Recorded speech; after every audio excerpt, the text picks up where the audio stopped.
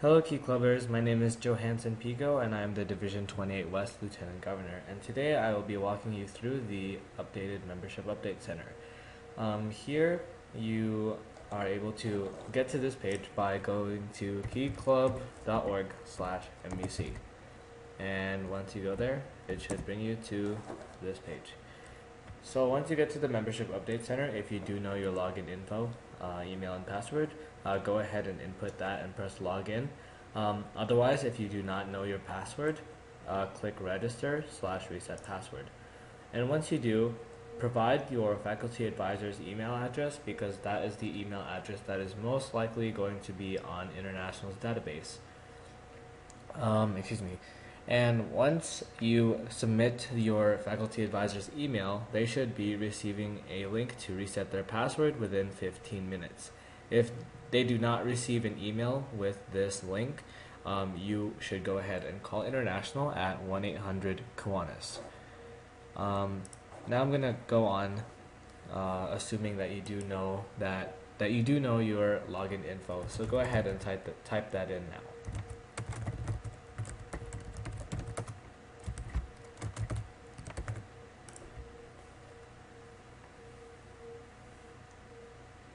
And as we wait for that, just kidding. Here we are greeted with the Membership Update Center dashboard. Here you will find helpful and quick basic information regarding your club. It includes your club info, officers, school contact info, your faculty advisors, your meeting location, and any financial issues regarding your club. So this number here is the amount owed, and this is because International has not received dues from your club yet. So don't be worried if you press or if there's an amount here. Just wait until International does process your dues, and once they do process your dues, this number should go away, so don't worry. Also, your club officers here, you can edit and delete the names that are added here towards your club officers. So if it is labeled as a vacant, you can go ahead and click on edit and edit the name in. So, but for now, we're just going to go to the members section of the Membership Update Center, as that is the most important part of the MUC. As we wait for that to load, I just want to say that the Membership Update Center has changed a lot from last year. It is more convenient, and as you can see now, you are now able to see the different features that it now offers. One quick and easy feature that I find very beneficial to deleting members that are not in your club anymore is to sort by graduation year. You can go ahead and click on select all and select the graduation years that have already graduated. So for example, if we wanted to delete the class of 2014, as we are in the year of 2015 and 2014 already graduated.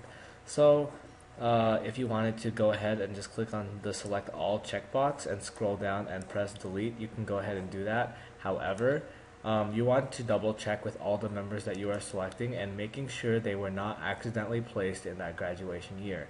So before you go ahead and select all these members and delete them, make sure that they have not been mistakenly placed in the wrong class. And this goes for any other class that you find appropriate. So in this situation, we would delete class of 2011 and 2012. And once that's been deleted, you can go ahead and just go back to select all, and you can go back to seeing all of your members. To bulk add members, which is a new feature, click on bulk add, and you are now greeted with a page that has first name, last name, email, and grad year input boxes. Go ahead and type in that information, and you can add this many members, press save, and then you can go ahead and bulk add more. I find this a lot simpler, but it is less detailed than going ahead and adding a new member. By clicking on add new member, you'll be greeted with this page, and you can go ahead and add first name, last name, and anything else required, and any other information that you find appropriate for that member. And once you go ahead and add that member, just click save, and that member should appear on the membership database. Here you can go ahead and see the member ID, last name, first name, email, grad year, and you can view their details by clicking view. and you can go ahead and also edit their information by clicking edit. Once you click edit, you'll notice that you are greeted with the same screen that that the membership update center has when you add a new member, except the information is already filled and you just have to go ahead and delete or edit any information that you need to change. Another important, or not important, but a new feature that I like is export to Excel. Once you export to Excel, it will convert all of this information for you into an Excel spreadsheet. So I don't think it's taking a while to load, but if it loads, then I'll go ahead and open it. However, if it doesn't open, then I'll just explain it right now.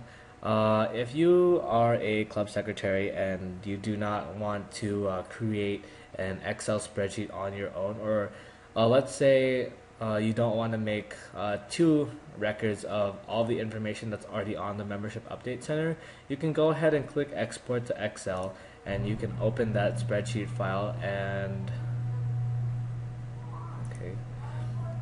it'll have all the information in a convenient format for you. So if you want to do that, then that is totally fine. So that is all for now with adding members and looking at their information. Once you have finalized your roster, you can go ahead and click on print invoice, and it's a blue button that's supposed to be right here where my mouse is at, but but my club has already paid dues, so the button is not there anymore. But if your club has not printed an invoice yet, go ahead and click this button, and it'll ask you to confirm whether you want to convert your membership to an invoice. And once you confirm everything, press print invoice, and it will generate an invoice that includes every single member that is on the membership update center. So make sure that you have all the members that you want, as well as deleted any members that are not in your club anymore, so that your invoice is accurate.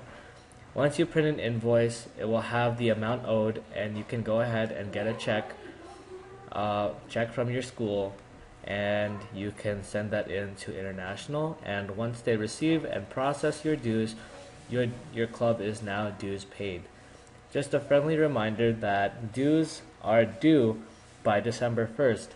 However, if you still want to qualify for an early bird patch, that has also been extended to December 1st.